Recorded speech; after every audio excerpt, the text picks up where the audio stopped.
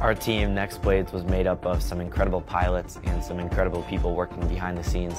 Gary Kent, one of the smoothest pilots in the world, his lines are just incredible. It's just the pure freedom of being able to fly. You're looking at the world from another dimension.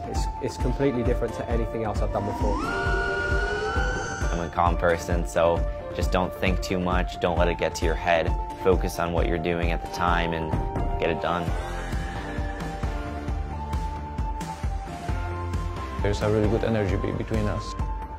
Mac, another incredible pilot, just so fast. Raw speed. We want to win, you know. We're hungry.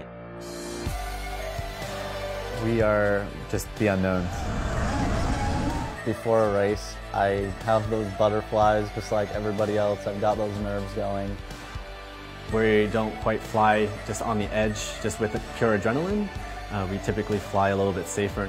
Team Rebel's strength is very much the consistency. There's a bit of strategy there.